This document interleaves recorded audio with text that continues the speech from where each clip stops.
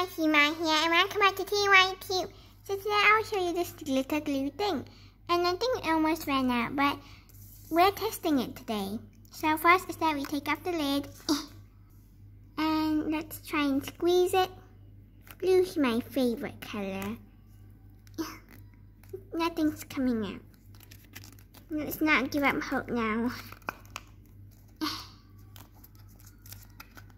Okay, I think it's really out of it. But you know what I think you can do?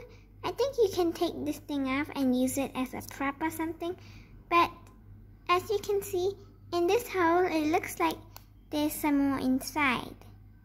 But it's mainly just glitter. But I think you can refill the glue. But right now, I don't have any liquid glue. So, let me show you what you can do with this thing.